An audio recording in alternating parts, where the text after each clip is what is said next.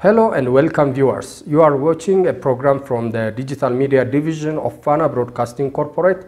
For now, I have a guest from New Zealand. He's Alastair Thompson, a journalist and geopolitical analyst who recently visited conflict-affected areas in Amhara and Afar regions of Ethiopia. He will share his experiences in Ethiopia and comment on the current situation in the country in the light of the renewed belligerence by the TPLF group.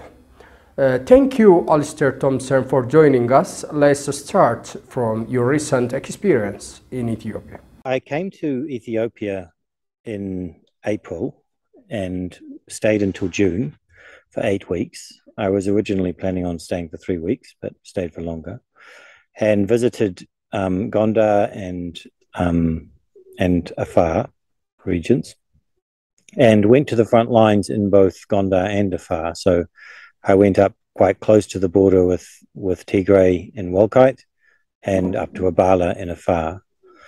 And in Afar, I saw the humanitarian situation, which was extremely dire. I also saw the convoys that were going into Mekelle. And at that stage, I arrived there, I think, in late May.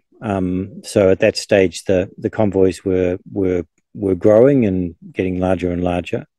And when I drove up to Abala, I saw a convoy that was headed up. I think it was about 108 trucks or something like that. Since then, they have expanded to around 300 trucks, some of the convoys. I saw aspects of the security that was around the convoys, which seemed to be kind of thin. And I visited IDP camps, or an IDP camp in Afar at Dubti, which was not an official IDP camp because it hadn't been approved by the National Emergency Risk Management Organization, and nor had it been approved by the UN agencies. So as a result of that, it was in pretty bad shape. There was sort of stagnant water all around the camp. The residents of the camp were getting 25 litres per family per day of water, which wasn't nearly enough. The doctors nearby at the Dubti hospital were very concerned about a measles outbreak, and there was large numbers of children dying. There was 2 or 3 children dying every day. So it was in very bad shape. Now, since then, I understand things have improved a little bit in that camp, but the humanitarian situation in Afar is pretty dreadful, and there's large numbers of, at that stage, and there was large numbers of convoys carrying vast amounts of aid material into Tigray, coming past them every day. And they got to Arebti. The Afar pastoralist warriors essentially fought them back and eventually pushed them back into Tigray. And for that first sort of December, January, February, March period, and even into April, I think, because I think they finally withdrew from Abala towards the end of April, the TPLF that is, the road was blocked because there was a war, essentially. I mean, they invaded the region, they displaced about 700,000 to 1 million people, depending on how you try to measure it, for the second time, because they'd already been displaced in the war between July and December as well. So, I mean, and we've seen the same events sort of restarting now with this 5th initiation of conflict by the TPLF. This time they seem to have invaded Yallo, which is a region which is further south, but sort of, yeah, further south, closer to sort of Kobo. And they, on the 24th, according to my Afar sources, they shelled the town and killed a bunch of people there on the day that this latest conflict started. Do you believe that the humanitarian assistance was directly just reaching the people in need in Tigray? What's your comment on that?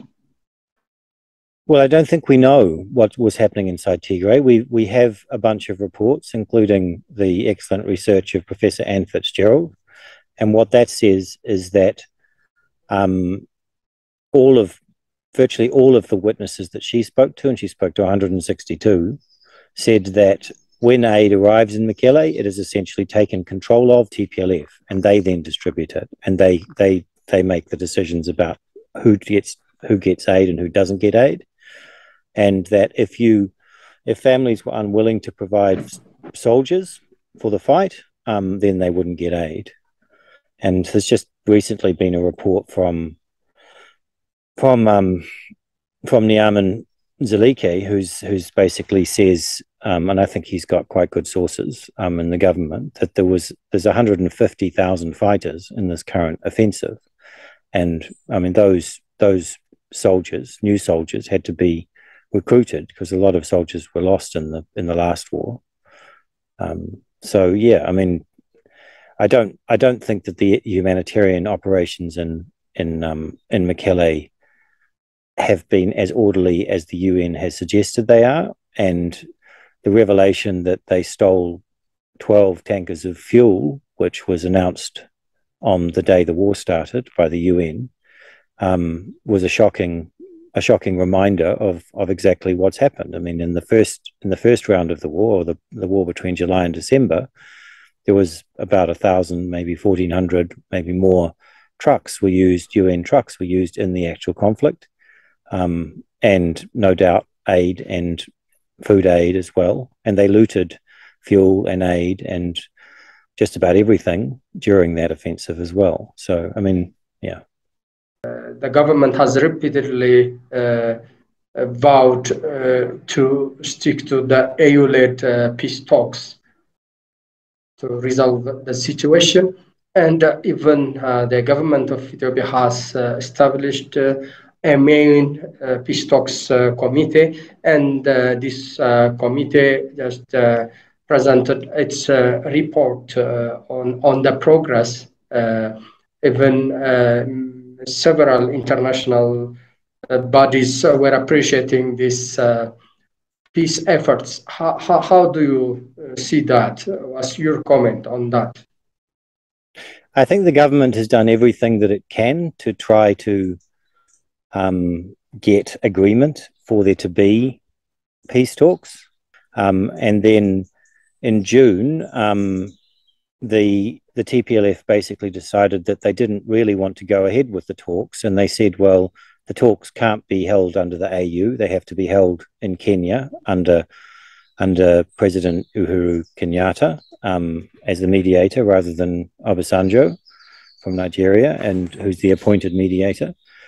And that was sort of the first indication that the TPLF was unwilling to actually participate in the negotiations. And they then, after that, they spent a couple of months basically talking about their conditions, which include the restoration of services and receiving and basically a withdrawal from Walkite, and basically demanding a lot of preconditions.